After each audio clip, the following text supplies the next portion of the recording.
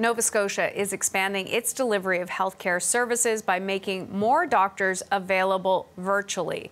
It's all in an effort to manage the list of people looking for a family doctor that continues to grow longer each day in that province. Brett Ruskin joins us now from Halifax with more details. Good morning, Brett. Great to see you. Tell us about this program. Well, Hannah, this is an expansion of this program, as you mentioned, for more Nova Scotians to get the chance to get that video call with a family doctor. Now, keep in mind, this is while folks wait on that waiting list for a family physician to have that in-person assigned family physician. And how long is that wait list?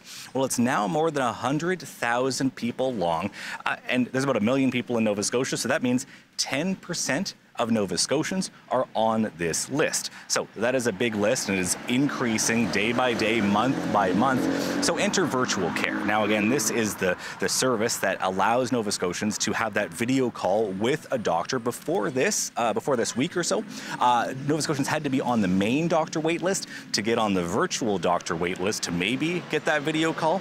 Now, Nova Scotians who are on the main wait list can sign up to try to get access to 150 or 200 appointments that become available every single day to see between 50 and 60 doctors who are available for this service. Now, if this sounds like that service Maple that allows Canadians to pay for access to those video calls with doctors, it's because it's exactly like Maple. In fact, the government is paying Maple, the provincial government is paying Maple to provide this service to Nova Scotians. Again, just the latest effort here on the East Coast in Nova Scotia to try to offer care and offer appointments to patients while the